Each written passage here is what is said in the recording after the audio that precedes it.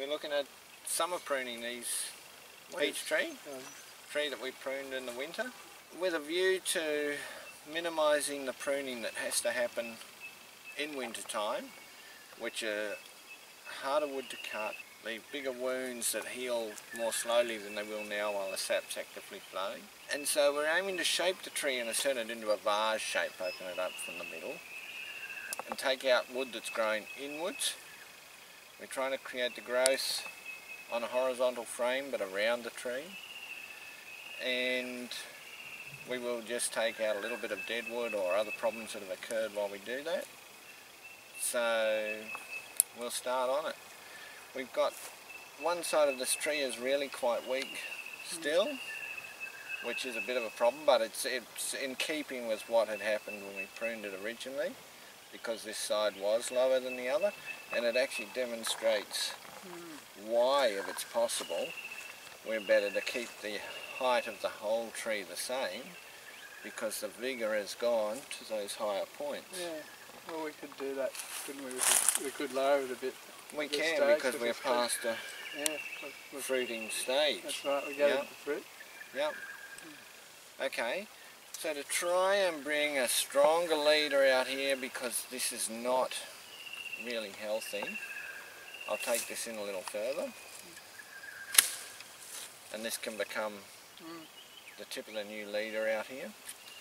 We've got one rubbed off here, so he'll come off. This could create another leader through this way. We will try that. So a lot of what we do in this sort of pruning, well, in all pruning, is just trying to create the tree of the future. Down in here, this is definitely a fruiting lateral. So what I'm going to do, it was left this long last year in an effort to get some fruit and flower off it in the pruning. Oh, that's not good. Let's chop that, but I'm going to tip it, because I don't want it to keep growing any longer. There's room here. As more light gets in here, it'll set fruit buds along each of these leaf buds, and we'll get a choice of plenty of fruit down inside. We've got potential limbs here. A little bit of dead wood off. This limb happening here, shortening the laterals that are happening, and that's largely taken care of on that limb. So this is going to set the overall height, roughly. So some of this is going to look a bit ugly, and trying to reduce it to come back in scale. We might take this whole colour off. This we want to be just fruiting laterals, but we're always trying to bring them back in closer to the framework of the tree. So here is actually a really nice lateral. That can come off. Shorten the one up inside, and we've got a chance of developing fruit buds here where we want them. So we'll do the same thing here. Same on this one out front. We could, at this stage in the season, because you'll have growth for another 6 or 7 months, cut back to this bud because it's active. We might do that. Now this, you want it cut back. It is ugly. To get it to the right height. We kind of are nearly going to make this a leader, but we might cheat at the moment and leave that.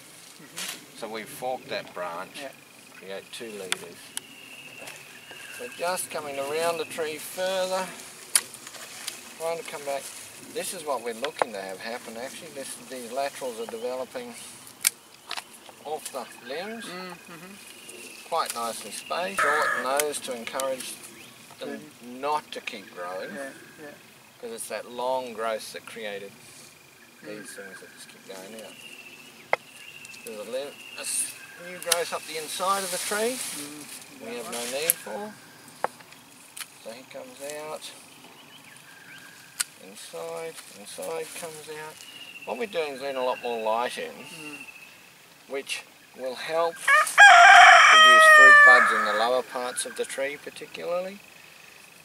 If it's shaded, each of these leaves here will produce just leaf buds if it's quite heavy shade. But opening it up, letting the light in, will allow fruit buds to develop.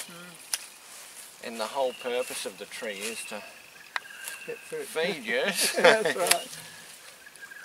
So this is just to do with removing the height. Yep.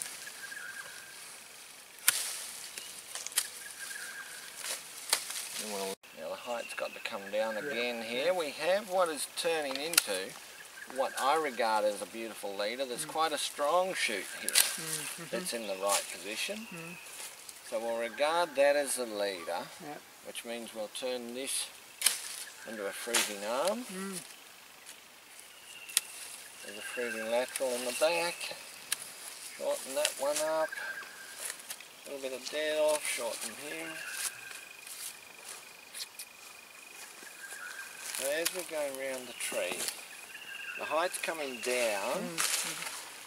This is still way stronger than the far side. So what I'm actually going to do is cut this to an outward facing bud. So it's coming in the direction we'd like its growth to continue. And while I haven't tipped these others, they're going to just become that little bit stronger in comparison. This will quickly shoot again and catch up. Right. So just taking wood out inside, that's creating shade, aiming to produce good fruiting laterals that are going sideways from our main frame. This is not healthy. A lot of spare wood here. This is not turning into a limb. I think we'll just take it back to fruiting lateral production. This one's not looking that healthy. Yeah. I'd take that off. It's too high. So I probably might even take it right off. And then that's very strong. I don't know whether I'd take it back there. So that's a downward growing bud. Which I don't think that's good, as it needs to be more natural. It's an interesting one because you've got two choices of making leader here as far as I see. One is this young shoot,